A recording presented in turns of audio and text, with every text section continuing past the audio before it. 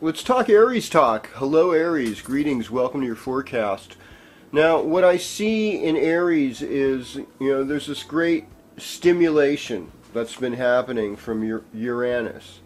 And whenever we go through a third house transit like we're going through right now, and we're still going to be going through, we have this sense of accumulated knowledge and learning, because third house isn't only about communication, but it's about education, it's about knowledge.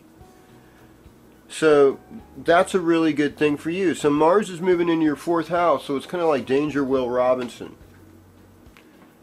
Watch out for household hazards. Be careful about rash moves. Sometimes you have to move.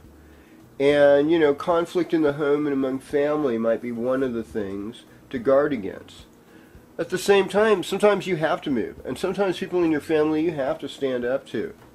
It's not all just a one-way deal, but here's a beauty thing. Let's talk about the beauty of it all. Oh yeah, not only are there great festivals all across America and Europe and Canada and all these other lovely places, but this is also just a time where locally you should be having a big party.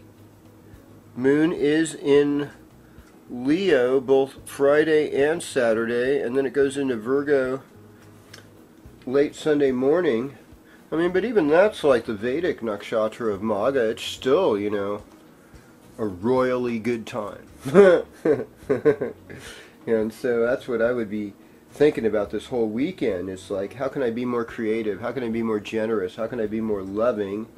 And how can I prepare myself to be a better influence with my family, a better parent, a better child to my parents if they're still alive, those kind of things.